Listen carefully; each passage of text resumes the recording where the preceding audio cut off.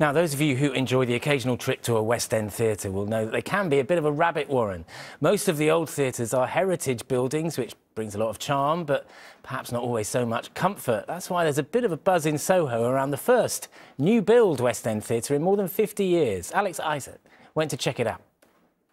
Choosing which show to go to just got a bit harder as a new theatre is readying to open its doors in the West End. At Soho Place is the first to be built in Soho in 50 years, offering a different experience. Well, we have this wonderful range of West End theatres, beautiful with great shows, but they are built to be proscenium arches.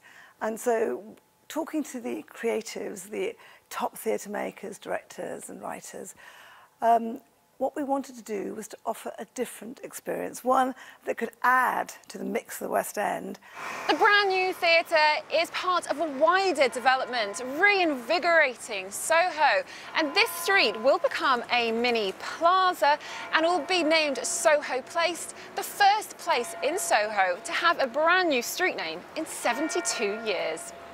And you know, outside now you'll have this lovely place to meet. If you're meeting up with friends to go out either for the day in the West End in central London, or indeed, hopefully, you're coming to our theatre or indeed any other. Theatreland was left in the dark during COVID with closures and cancelled shows. But as people return, the spotlight is shining once again on the West End.